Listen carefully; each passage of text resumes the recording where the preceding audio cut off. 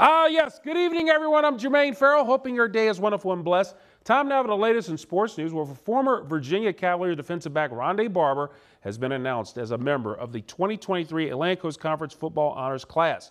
The Roanoke native and K-Spring star won a Super Bowl with the Tampa Bay Bucks and was inducted to the Pro Football Hall of Fame this past summer. As a Cavalier, Barber was a three-time second or third-team All-American and was named the 1994 ACC Rookie of the Year. During his UVA career, he was a three-time All-ACC first-team selection. Meanwhile, former Virginia Tech tight end Jeff King, he was named to the 2023 ACC Football Honors Class. And King was a 2004 All-American second-team selection by College Football News and a two-time All-ACC second-team selection. At the Pulaski County native, set a school record for touchdown catches by a tight end with 11.